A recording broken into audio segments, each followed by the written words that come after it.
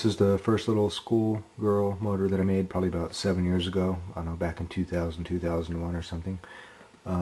Coil has 600 turns. I just used some plexiglass as the ends and a solid piece of iron in the center. 600 turns. Pink roller skate wheel off a pair of $2 roller skates from the Goodwill with crappy bearings.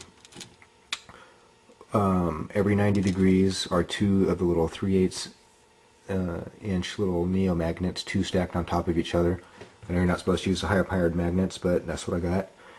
And a hole is drilled in, so one is perfectly recessed and totally flush with the wheel, and then there's another one stacked on top, and I just got electric tape on it.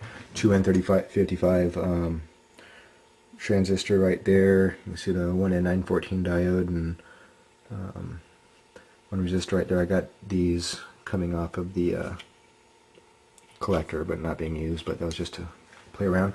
I've got a 7 amp hour 12 volt gel cell, and so just give a little spin.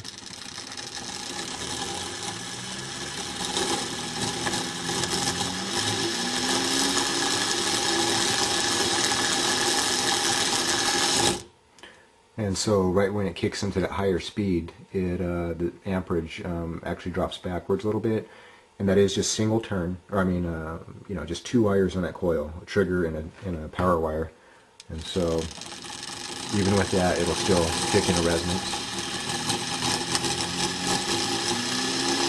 Right there. So the wheel is turning for free.